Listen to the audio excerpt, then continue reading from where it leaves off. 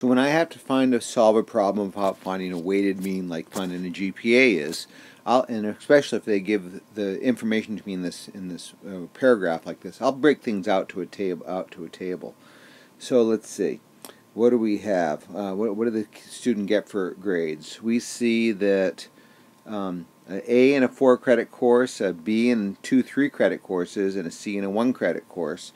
So we've got couple. So I'm going to make a table. I'm going to call the first column grade, and let's see, we got an A, and this is let's see, I'll add a value. Let's see, I'll write the word value, but what I'm going to do is transcribe these 4 points, 3 points, etc. So an A is worth 4 points, and that was in a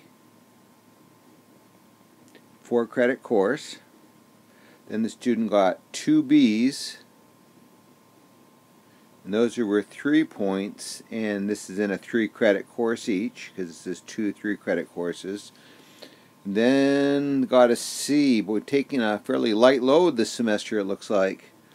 So C is worth 2 points, and this is a 1-credit course. And then what you're going to do is you're going to, on your transcript, these are called quality points.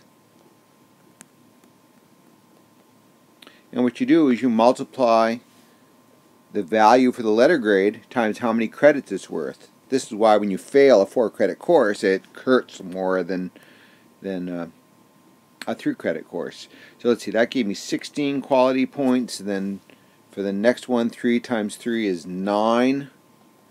And another 9. And then we get 2. And then we're going to find the sum of the credits and the sum of the quality points.